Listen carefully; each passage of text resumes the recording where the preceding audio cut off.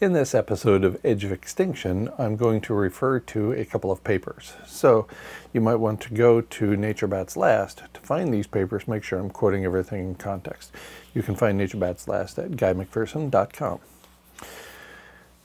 First, you might want to take a look at the blog post that I put up on April 30th, 2021, in which there was a video and several articles included. I quoted Jennifer McKinnon at Scripps Institution and also at the University of California, San Diego. And I quoted her specifically in a CBS News piece posted on April 23rd, in which she said she expects an ice-free Arctic in 2022, the first ice-free Arctic in 2022. I also quoted James Anderson, the Harvard atmospheric scientist famous for discovering the link between chlorofluorocarbons and the shrinking of the ozone, creation of those ozone hole over Antarctica. And after a presentation in Chicago, he was quoted in Forbes on January 15th, 2018, and he said, quote, "The chance there will be permanent ice in the Arctic after 2022 is essentially zero." So, both McKinnon and Anderson expect the first ice-free Arctic in 2022, and then, of course, after that, they go on to explain that the nature of dynamics around the whole planet will be changed profoundly, and so I would expect, as I've written in peer-reviewed papers, I would expect the loss of habitat for human animals around the globe to be complete in 2023, after that first relatively short-term period of an ice-free Arctic Ocean. And then in 2023, things get completely out of hand with an increasing longer period with no ice in the Arctic. In response to this information, somebody on YouTube responded, "How do we get a blue ocean event in 2022 if the minimum sea ice in the latest fall 2020 low was around 3.75 million square kilometers? Getting down to 1 million square kilometers or less in just 2 years doesn't seem realistic." A seemingly fair question. Oh, and I should point out that he writes getting down to 1.0 million square kilometers, and that's the definition of an ice-free Arctic, because we can't keep track of every little piece of ice in every nook and cranny and bay. So anything at or below 1 million square kilometers of ice qualifies as an ice-free Arctic. So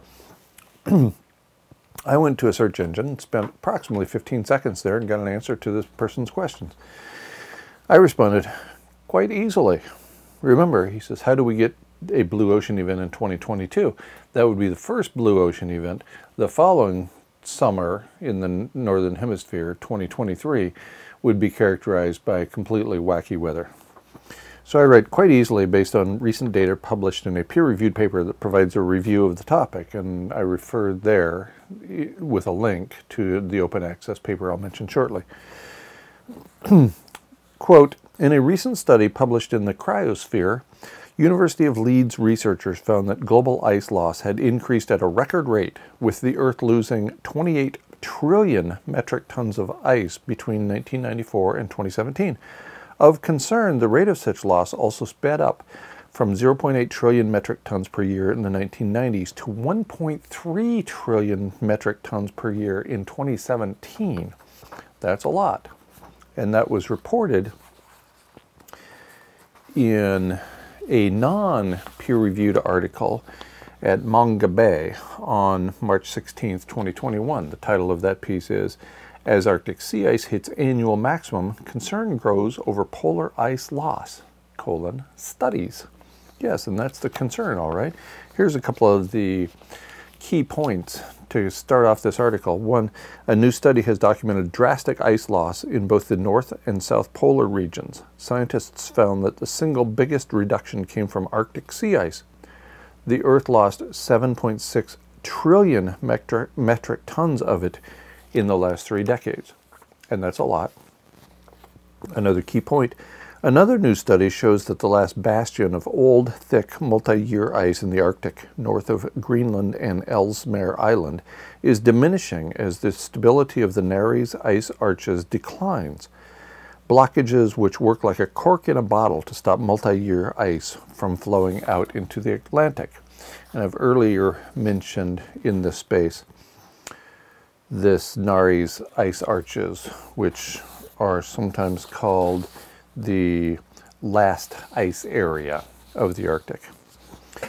A few quotes from this paper in Manga Bay then. Winter maximums seem to have little correlation to summer minimums.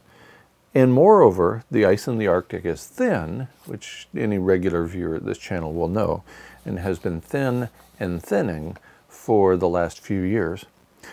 September Arctic sea ice extent is decreasing at an average rate of 13.1% per decade, which is a very rapid rate of environmental change. Another key quote, both polar regions continue losing ice fast, with the biggest losses thus far occurring at sea. And a reference to the peer-reviewed paper I'll mention shortly. And then finally, the last ice area is referred to again. Every December, ice arches form in the northern or southern part of the Nares Strait. And I most recently pointed out in this space in detail that this is the last ice area on January 13th, 2021. So you can track down that video as well. Or look at GuyMcPherson.com. Finally, the peer-reviewed article in question comes in the Cryosphere, published by the European Geosciences Union. This one in particular, published on January 25th, 2021, and written by Thomas Slater and 8 additional scholars. It's called Review Article, Earth's Ice Imbalance. Imbalance. Again, published in the Cryosphere, an open access journal. So if you go to GuyMcPherson.com, you can read that paper, and I would recommend it. You can also read the popular paper that makes the science easy to tolerate, written in Manga Bay. And you can also follow links back to my previous work.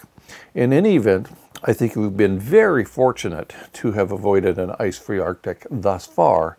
But it looks like the first ice-free Arctic is going to occur next year, 2022, for a short period of time.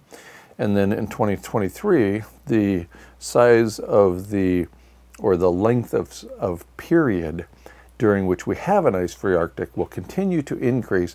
And I suspect 2023 will see the loss of habitat for human animals around the globe.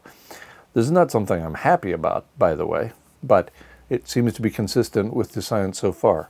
Also bear in mind that I think we've been incredibly fortunate in that one of the most conservative of peer-reviewed journal articles, the annual reviews, in this case the annual review of Earth and Planetary Sciences, concluded in a paper published in 2012.